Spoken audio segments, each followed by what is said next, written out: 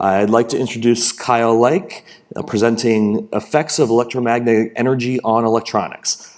Kyle works in the High Power Electromagnetics Group of Applied Research Associates. He runs the Electromagnetics Testing and Technology Development Center in San Antonio, Texas. This is Kyle's first time presenting at NANOG, and we're certainly happy to have him speaking with us today. Welcome, Kyle.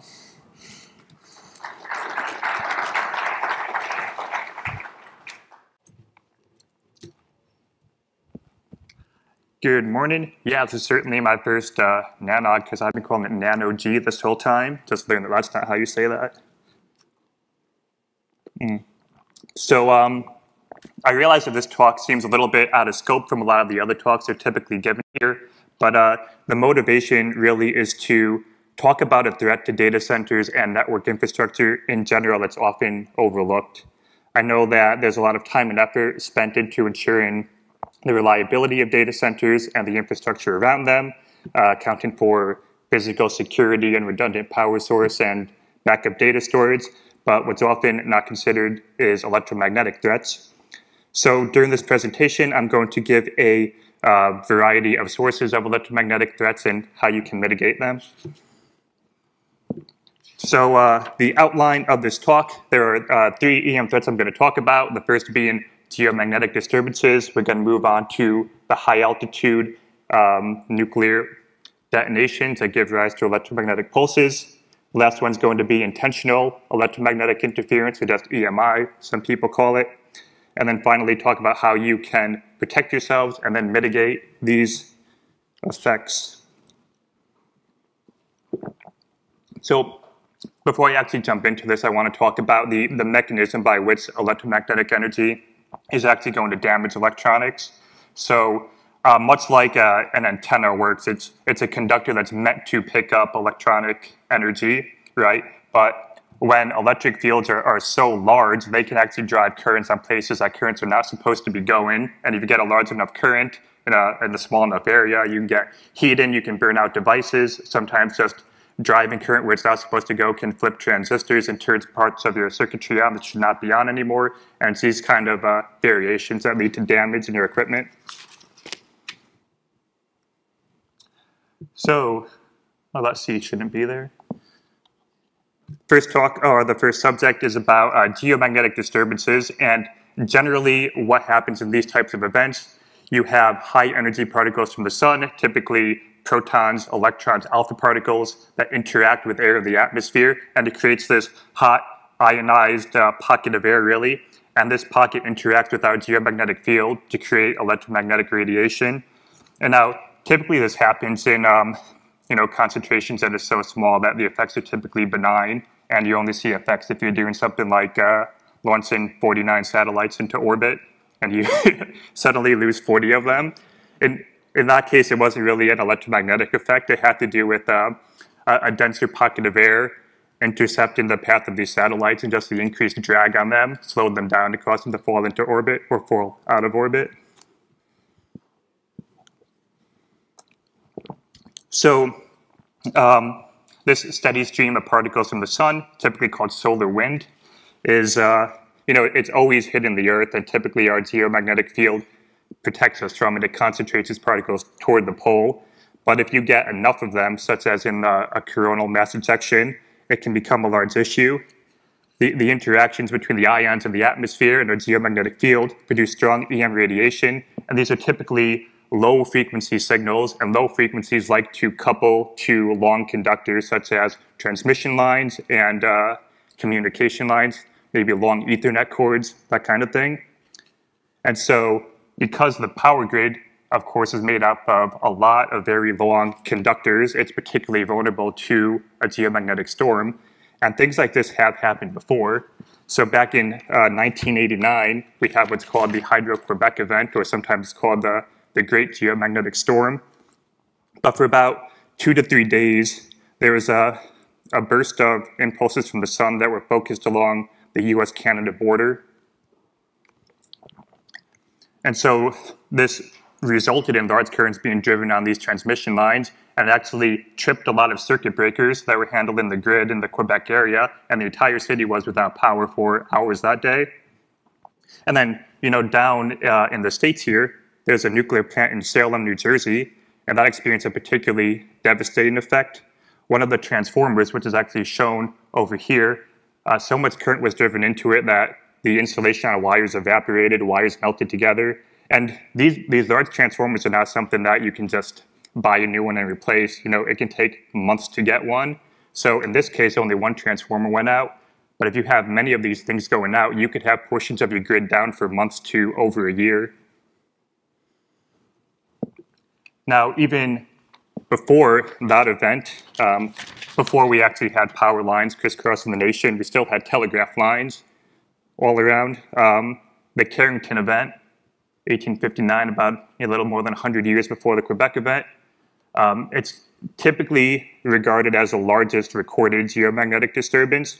And so at that time, telegraph operators were reporting that they were being shocked by their equipment. Some said that they could send signals down their line without even having to supply power to them. General corruption in the signals that were being sent. And the same thing could happen today on communication lines. Whenever you're putting power on these lines, it's not supposed to be there. It can interact with your intended signal. If a similar event in magnitude to the Carrington event were to happen today, a Lloyd's of London report estimated between $600 billion to $2.6 trillion in damage. And you get that kind of damage from these large transformers going out in data centers, in substations, and then taking out equipment in data centers, taking things offline for large periods of time. Even if you do have backup generators, how long can they run for? If the grid is down for pushing a year, you're not going to have enough fuel to keep it going all the time.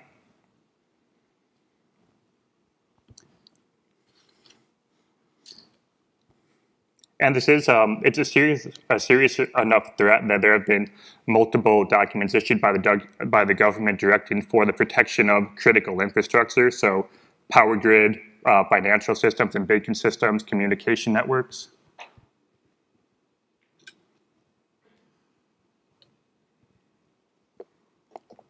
So the next source of electromagnetic energy I'm going to talk about is the EMP, an electromagnetic pulse from a high altitude nuclear detonation.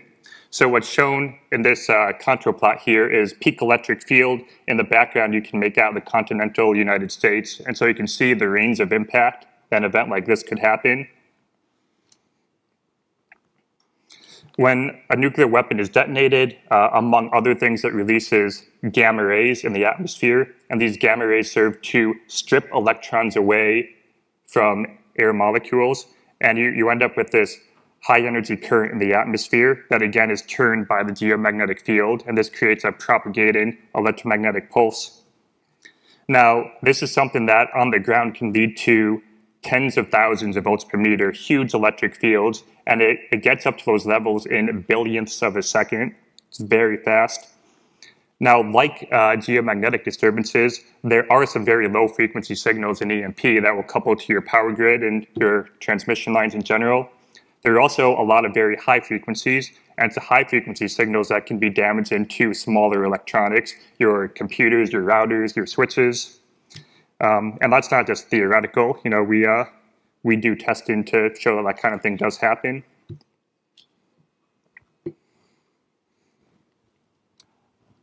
One of the first times that people started to actually piece together that EMP was a thing resulted from nuclear weapons, at the time they didn't call it EMP, they called it radio flash.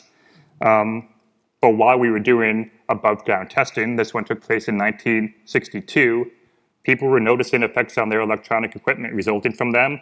Starfish Prime was a 1.4 megaton nuclear weapon. If you're not familiar with megaton, it's equivalent of 1.4 million tons of TNT equivalent. And about 1,000 miles away in Hawaii, people were noticing effects. In addition to satellites in orbit that were taken out, folks were noticing that burglar alarms were being set off, parts of their power grid were being disabled, telephone and radio services were going down.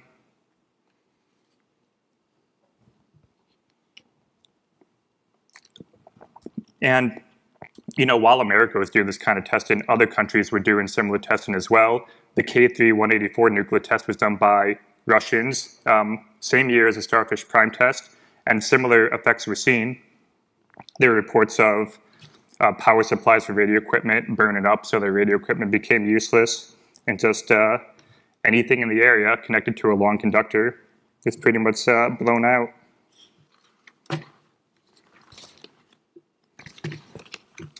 In March of 2019, an executive order was issued that directs the strengthening of our critical infrastructure to EMP specifically. Like the one issued for geomagnetic storms, it calls for the protection of our power grid and banking and financial systems and federal networks in general.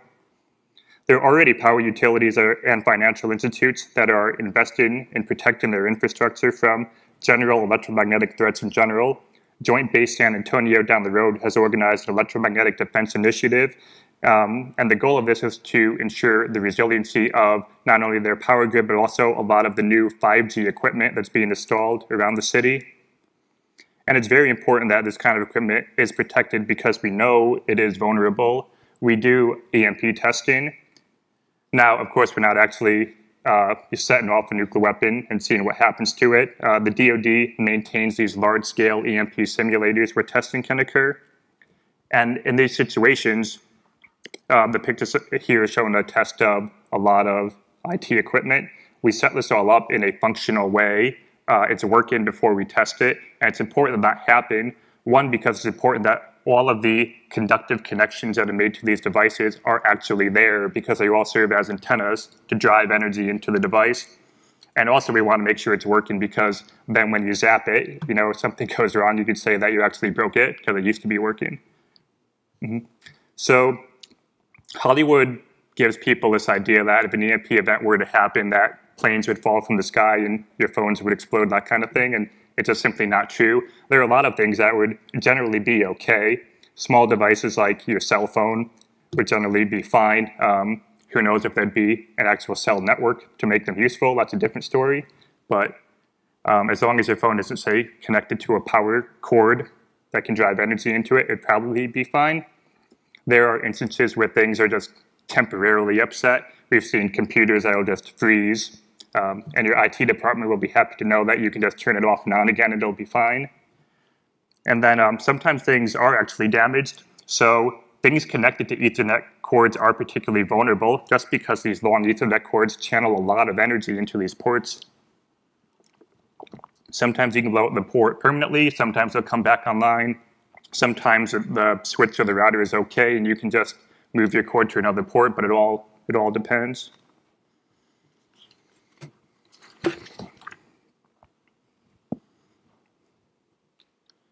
Okay, the final source of electromagnetic energy I'm going to talk about is intentional electromagnetic interference. And some people consider this the most worrisome in terms of likelihood and severity of effect. You know, geomagnetic storms are something that are certainly going to happen one day, but the actual effect of them is going to be unknown. It's going to be related to how strong the storm is. A nuclear EMP is something that we hope never happens. IEMI is something that very realistically could be done.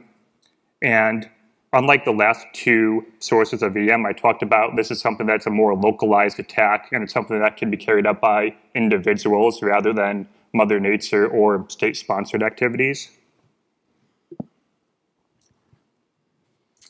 IEMI comes in a variety of forms, and really any type of electromagnetic radiation that is intended to interfere with or damage electronic equipment can be considered IEMI. Some of the devices are built to target specific equipment. Say somebody knows about a particular make and model of a piece of vital equipment you use, they can make an IE device to target that particular piece of equipment. But a lot of times people build these devices just to jam the airwaves and kind of take out anything that is trying to receive a signal.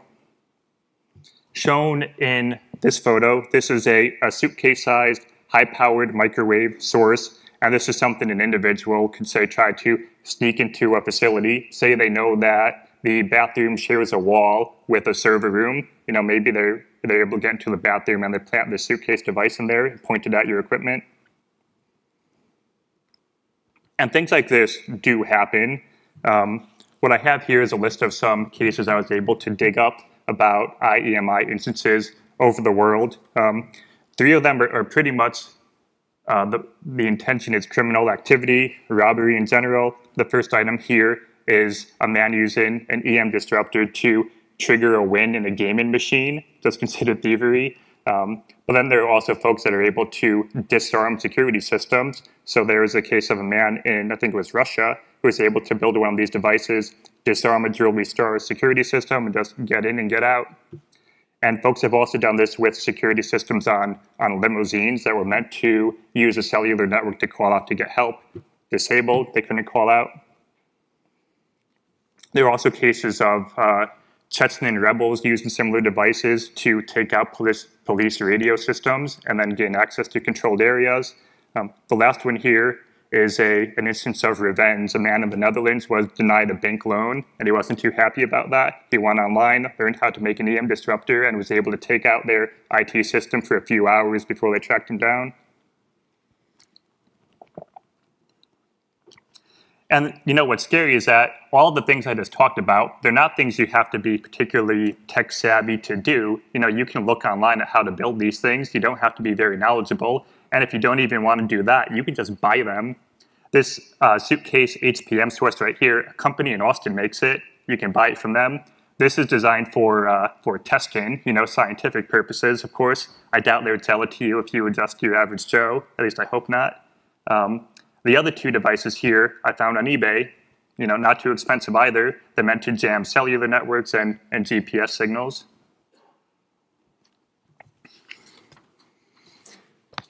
Probably on a list somewhere from looking all this stuff up, though.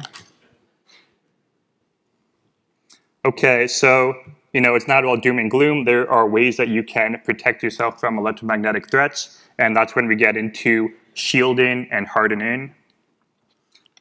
So in this little figure here, the idea this is trying to convey is that you don't always have to block all of the electromagnetic radiation. You just have to get it down to levels that are safe. You know, it's not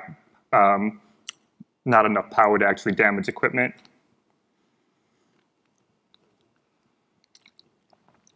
So I'm sure a lot of you are familiar with the concept of a Faraday cage. It's a conductive enclosure that electromagnetic radiation cannot enter. An ideal shield would be, say, a hollow conductive sphere, you know. But of course, there are issues with this sphere, like you can't get anything in or out of it. You know, you need a door, and for shielded enclosures like this, there are specially designed doors such that when it's closed, it forms a fully conductive seam around the door. Usually, they're installed in pairs in a man-trap configuration, so only one can be opened at a time. Although that's not always foolproof. I've seen situations where people will override the system and prop open both doors because they're complaining they couldn't get a cell signal inside. It's like, that's the point. What's important to consider with something like a Faraday cage and shielding in general is it's not a situation where every little bit of shielding helps. It's really an all or nothing situation. As soon as there's a small crack in the shield, it's a place where electromagnetic energy can get in and damage your equipment. Your shield might as well not even be there. And now I realize that what I just said might conflict with the photo I'm showing here of this RF shielded rack that has a whole array of holes in it. These are actually what's called waveguides below cutoff. These are devices that maintain a certain ratio of width to distance such that EM energy that goes into them is exponentially attenuated. So by the time it gets in, it's so low level, it's not going to harm your equipment at all. And these WBCs, they're good for passing non-conductive things into your shield. So fiber optic cables, or in this case, it's shown as for ventilation. So air moves in and out. What they're not for is to pass your TV antenna through so you can watch TV, because that's just a channel for EM energy to come in. I've seen that happen as well.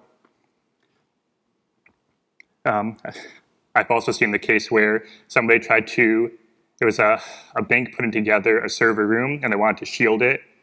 And they were talking to my team to see if the shield was going to be effective. I asked what the shielded material was made out of. They said they'd get back to me, and the next week they sent me in the mail a sample of the material that they had cut right out of their shield. And so it doesn't matter what it's made out of. You know, there's a huge hole in your shield. I can promise you it's not working. But of course, you can't, or you don't only need to bring non-conductive things into a shielded enclosure. You need to bring things like power and maybe signals. And so to bring those kinds of things into a shelter, you can use filters that are good for, say, directing anything above the 60 hertz electric signal you want to see to ground, and then various forms of transient voltage suppression, MOVs, GTDs, and these things will short over voltages to ground and just bypass your shielded enclosure. And then even if you don't want to implement these kind of hardcore shielding approaches, there are ways that you can mitigate what effect an EM threat would actually have on your facility. So I'm sure data centers, you guys are all familiar with having backup generators, up systems, automatic transfer switches. How often are drills conducted? Do you know, first of all, this equipment is functional? Do people know what's going to happen if, say, your automatic transfer switch doesn't switch? Do they know what to do and who to go to? And is that person contactable when this kind of thing happens?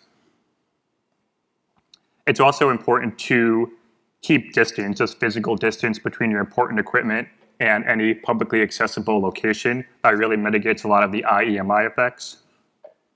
It's also very helpful to use non-conductive material where possible. Fiber optic cables are strongly recommended. Or if you have to use Ethernet cords, keep them as short as possible. And some things you can do right now, some simple ways to improve it. Again, shorten the Ethernet cables. They sell these ferrites. You may see them on the end of power cables, they're little beads. And what they do is they increase the inductance of conductors, and it prevents high-frequency signals from being driven on them. That's what's shown in the upper right here. And then below that, the point I just want to make with that photo is one, keep everything organized so that cables are no longer than they need to be. And then two, if you find yourself in a situation where you need to, say, swap out an Ethernet cable because the port was blown, it's going to be very difficult to find where that cable actually went if it's not organized. Well, went a little fast, but that's it for me. Are there any questions? So do we have any questions in the room? Anybody? Okay, I do not see any questions in the Q&A chat. If you are in the chat and you have questions, please post them in the next minute or two. Okay, I don't think we have any questions, so thank you very much. Yeah, thank you.